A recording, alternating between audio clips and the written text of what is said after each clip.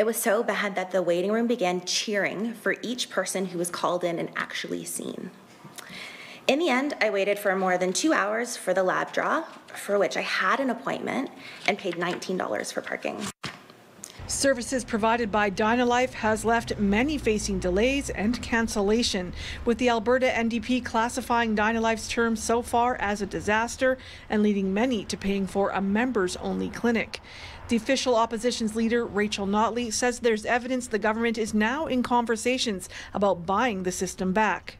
After wasting tens of millions of Albertans' tax dollars or more to blow up the public lab, the UCP gave the whole thing to a private company who now wants taxpayers to buy it back from them. Meanwhile, even more importantly, regular Albertans are left with unacceptable wait times and frustrations. Meanwhile, Alberta Premier Danielle Smith says if a Calgary medical clinic begins charging a fee for faster access to a family doctor, it will be shut down, fined, or have Medicare payments from the province withheld. Smith says her government is committed to the principles of the Canada Health Act that include patients not paying to access publicly funded services such as doctor visits.